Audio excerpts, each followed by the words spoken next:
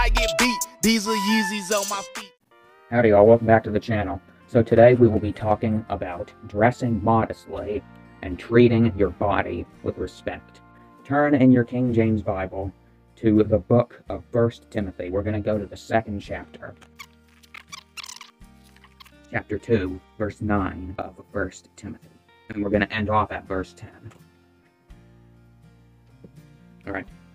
In like manner also that the women adorn themselves in modest apparel, with shamefacedness and sobriety, not with broided hair or gold or pearls or costly array, but which becometh women professing godliness with good works. Alright? Dress modestly. Go into a church building, and I guarantee you there will be a bunch of men and women who are dressed unmodestly. Church buildings are supposed to be houses of God. So, if you're going to go into the house of God, I think you should dress with an ounce of respect, at the very least. Turn in your King James Bible. You need to actually be reading. I'm not your mommy. I'm not going to read to you without you reading.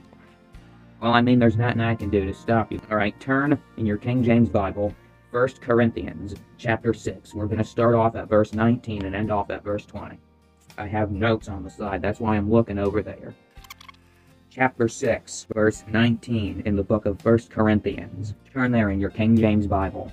What? Know ye not that your body is the temple of the Holy Ghost which is in you, which ye have of God, and ye are not your own? For ye are bought with a price. Therefore glorify God in your body and in your spirit, which are God's. Not yours. God's. Not yours. What did we just learn? We learned about dressing modestly and glorifying your body. Walk into a church building. A lot of the times, if I'm going to be completely blunt, it's full of out-of-shape people. It's full of people with tattoos, piercings, and people who are dressed immodestly. Alright, now, we can talk about church buildings and my problems with them another time. That's not the point of today's study. Today, we are talking about dressing modestly and glorifying your body. How is getting a bunch of tattoos and piercings glorifying your body? I mean, you're injecting your skin with ink that will never go away unless you get that laser stuff, that laser tattoo removal. It will never go away. What kind of stuff is that going to do to your skin? If you ask me, I think those tattoos are gonna leave you at a higher risk of skin cancer and all that hubbub. You don't know what's in that.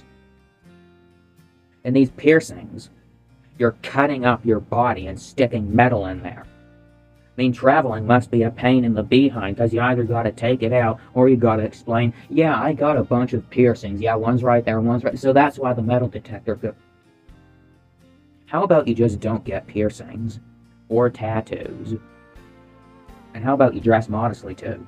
Not wearing these, what are they called? Those crop tops, I believe they're called. Disgusting. Those short shorts. Why are you wearing that in public to begin with? I would be embarrassed if I wore shorts that went halfway down the bottom of my knees. If I wore that in public outside the swimming pool. I'd be embarrassed if I wore half the stuff that these kids today are wearing. Alright, well that's going to be all for this video. Bye-bye, y'all.